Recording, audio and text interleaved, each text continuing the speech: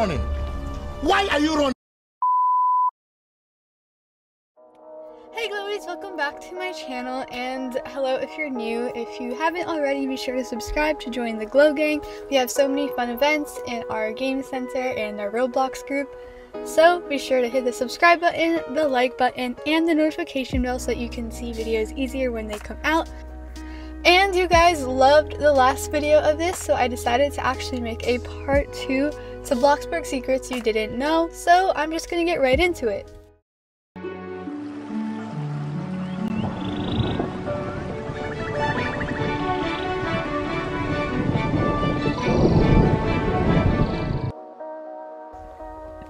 The first secret we have is one near Pizza Planet. If you take a vehicle or just teleport there and you go out back, there are these 3 dumpsters, and this is actually where NPCs spawn, and NPCs are non-player characters, so they are the randomized sin-looking people who walk around Bloxburg.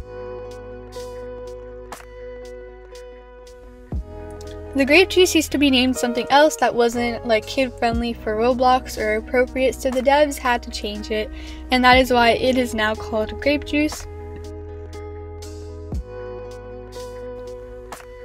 For the next secret, you're going to want to go to the mining job, and you're going to want to mine down until you get to the green and yellow speckled stone blocks. I wasn't able to show this since I was on a time constraint for the video, but basically you're going to eventually find this family or like group of noobs that are playing the drums, and it's a little fun noob band. So that's just a fun thing if you're really bored and want to do something with friends. The next thing you may not have known you could have done was that you can actually keep the pickaxe in your hand after you leave the mining job. So you could just run around and terrorize your friends or do whatever you may do with a pickaxe. Why are you running? Why are you running? For the next one, you're going to want to go up the mountain and get a hang glider, and as you can see around the Bloxburg map, there are these bordering mountains that surround the entire area, and this one takes an extremely long time, and if you have low moods it will take longer. You're going to have to walk around the entire border of the map, and eventually you will find this decal of a noob character or Coeptus' character saying "oh hi," and it takes a full Bloxburg game day, which is about 15 to 20 minutes or longer if your moods are slow. So again, it's just something you might want to do with friends, or if you're really bored. I wasn't able to show it, but some pictures of it will be on screen. For the next one, you're going to want to head home, and there are multiple things that you can find in your own house that you may not have known about before. The first one is that you can actually interact with your house's controls using just the mailbox. So if you want to be realistic in your roleplays, you may want to use the mailbox and not the menu. The next one you're going to head inside for and turn on your TV, and as you can see there's actually text at the bottom of the screen and the newscaster's mouth moves. And for the third secret or little quirk you may not have known about, if you go to your fridge or you get any sort of food and then you have to place down a trash can inside your home, you cannot use just the one outside. Basically what you're going to do is take that food or whatever you can and throw it away into that trash can, and then you can actually see that the trash can fills up with trash that you can then interact with, pick up, and throw outside.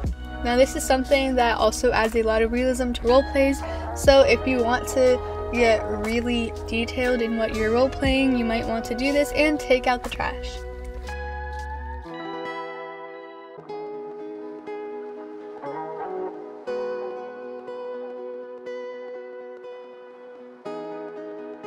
For the next one, I headed into my storage cabinet, and if you have these, you can see that the hanging decorations from like Halloween or other holidays, they actually do hang and swing around if you interact with them or touch them. They're not just one solid object, and I thought that was fun because I was going through my storage room and they just hit my head and flew around, so just a fun little thing to look at.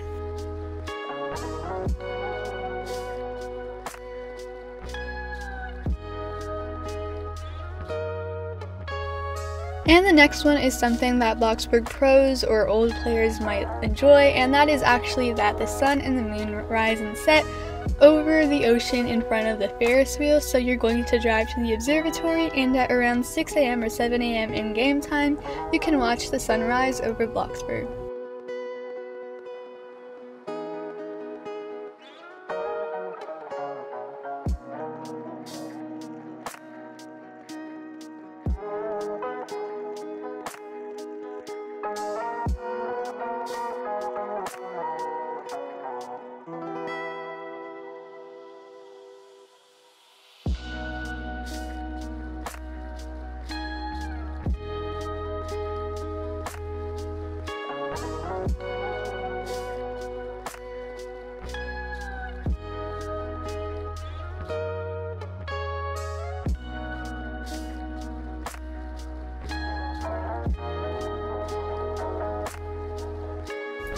I hope you guys enjoyed this little secrets video, and be sure to subscribe for a part 3 if I can find that many. And I hope you guys learned something new about Bloxburg today. Be sure to comment below if you already knew some things or some things that I did not mention.